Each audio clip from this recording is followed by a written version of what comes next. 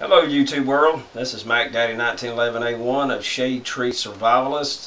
This little short video is going to be about our new coat of arms here at Shade Tree Survivalist.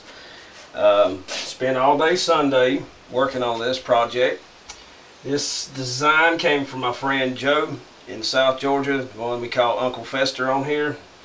And he drew this design out, took a picture on his cell phone, sent it to me. I printed it out.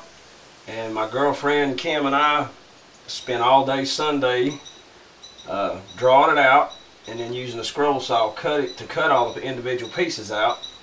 And then today we glued it to a backer board, and then glued each individual piece to it in order to come up with the design. But I'm very happy with it so far. I haven't. There's one last item that needs to be on here, and that's some barbed wire that he had in the original, but I haven't come up with an idea on how to attach it.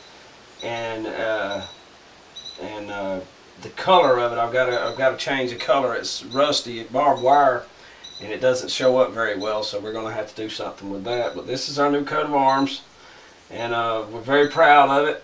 And I hope you like it. And with that, this is Mac Daddy 1911A1 with the Shade Tree Survivalist. Signing off.